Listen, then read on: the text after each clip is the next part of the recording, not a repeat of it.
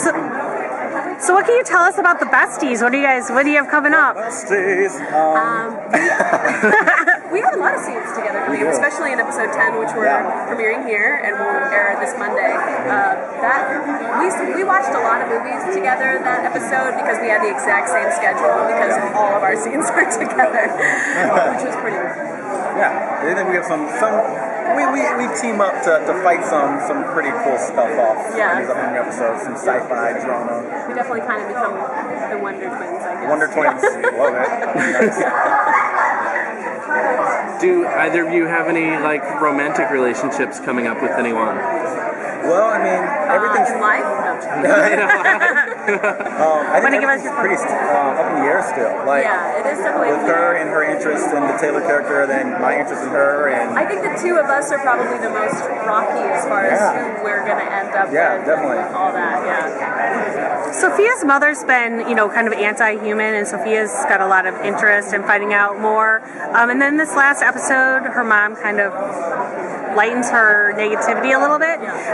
Going forward, will we see them be able to bond over this at all? I know she does become closer with Roman especially, because I think they sort of have a rift. I think the two of us, though I am the one that kind of called her out on stuff, I don't think we ever really had much of a rift, but I think you really do see her and Roman come together and sort of support each other more later on.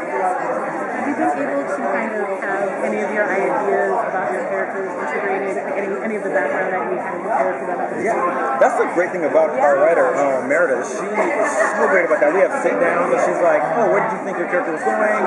Let's kind of like connect things, and she really takes our interests into mind as she writes the characters. Like I know with Julia's character, she sings in real life, and they incorporated that into the script. Like she sings, and it's really cool. She really takes that stuff in there. Yeah, I know for me, after the first episode, she reached out to all of us and just sort of asked us, okay, so what are some questions you have about your character, and like what's some backstory that you kind of would like to have? And I told her that I wanted to have more backstory with my father, because in the second episode we are mourning him, and I was just like, I need something to go off of to know like what kind of relationship I had with him and all that.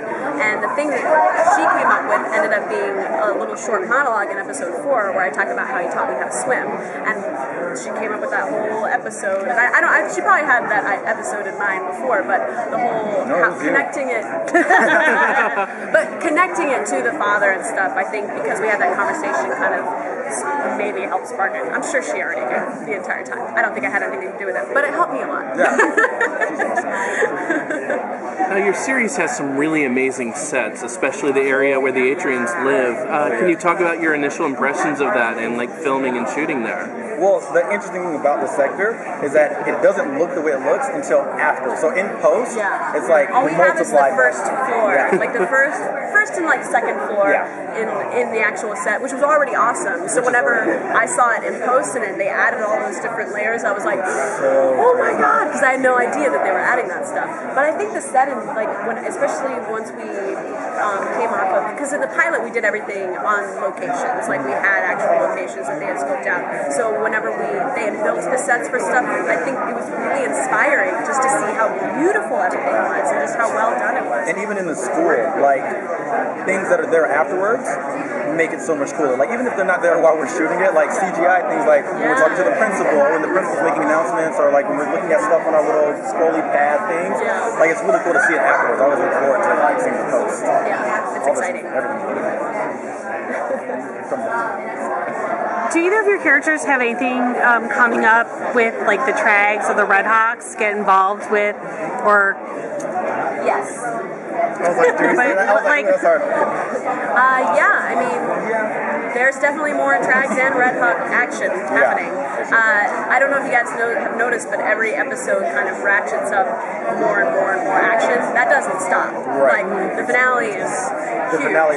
So, expect more and more and more and more. It's going to get more and more and more exciting. Excellent. Thank you. Thank you guys so much.